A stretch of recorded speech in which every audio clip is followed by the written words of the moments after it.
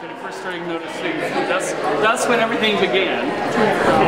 And so people don't understand how much our diet has changed over here, and how culinary innovation has been a constant throughout all of the history of cooking. So it's not like, oh yeah, there used to be traditional stuff and now there's this new thing. It's all a continuum. What we call tradition was a big innovation at one point. Here we are with Dr. Nathan Myhrvold, first visit to Toronto that you can remember anyway, and so your first visit that's related to a cookbook, the wonderful 5-volume set, Modernist Cuisine. Tell me a little bit about who the intended buyer. Like, we've been selling it a lot to chefs, but I know we've also been selling it sometimes to people who are just avid interest in food. Yeah, I think it's for people who have a passionate interest in food and a lot of curiosity about it. If you don't have both passion and curiosity, there's probably other simpler cookbooks.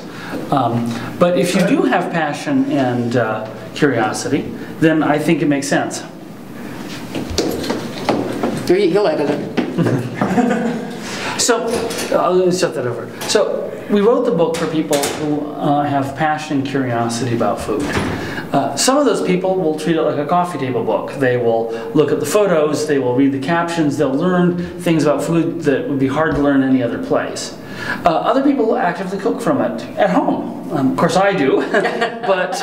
Scrambled eggs, I hear, is one of your favorites. But there are, if you look on the internet, there's thousands of people who have bought the book and are cooking from it in their home kitchens and blogging about the results. Then of course finally there's professionals, people who cook for a living, and for them the cookbook isn't just a sort of a cool thing, it's something that's a professional tool. It's like a set of knives. And you had about 30 people working on this at the peak point, but you worked on this for about 6 years, if not longer. Certainly in your mind you probably worked on it even longer.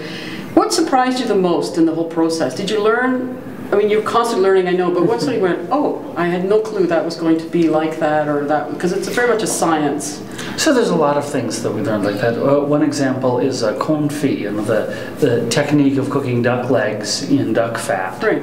And any chef would tell you that there's a special texture and flavor to the meat that you get from doing that. That's why this technique is used. It's been branched out now, so people cook lots of other things confit besides duck legs. Yeah.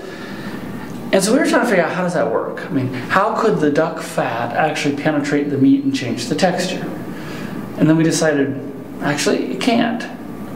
So we did a bunch of experiments where we would cook it traditionally, we'd cook it sous vide, or we'd even steam it. Really? And in a random taste test, we couldn't tell the difference. It makes you wonder too, doesn't it? I mean, it's, you know, you talk about aeration of wine too, which I always find amusing, and you say it doesn't make any difference really how you aerate. Well, in fact, our preferred method of aerating it is to use a blender. Blender, I know, and I love telling people that one.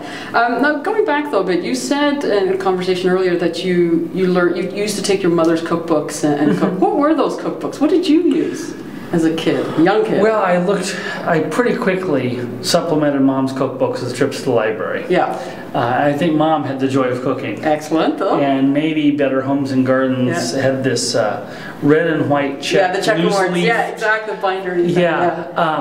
But I went and got all these other cookbooks from the library, and I found the whole thing fascinating. The idea that you could get a book from the library and learn how to cook in a style Chinese or Thai or French. I thought that was just fantastic. Not that it always worked for me when I was a kid, but... You've had some disasters, I assume, along the way. Well, everybody does. Yeah, it's true. And you learn from those, though, too, right? Absolutely.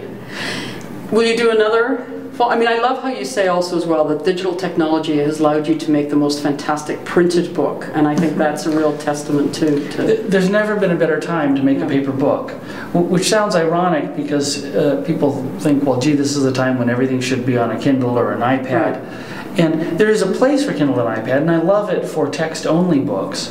For rich books with tremendous amounts of photos and the rich information, the best way to have a big high-resolution picture is still a paper book. But the same digital technology allows us to have all this other approaches to publishing does allow you to make a great paper book, and you can lay it all out with Adobe InDesign. You can email all of the files to China. The people in China send you the proofs back, and voila, it all kind of works. Isn't it? Yeah. It really is amazing. We do hope, because I'm a passionate baker, and I was a little disappointed the lack of but that is so much a science thing. And when somebody said, you know, that maybe he's working on one that's separate, I could imagine you doing a whole separate on baking. Oh, we've endless. certainly talked about it. The baking, pastry, and dessert could be another fantastic series. And so that's one of the things we'll consider about doing next, but we'll also consider doing maybe slightly smaller projects next, because after 6 years of your life.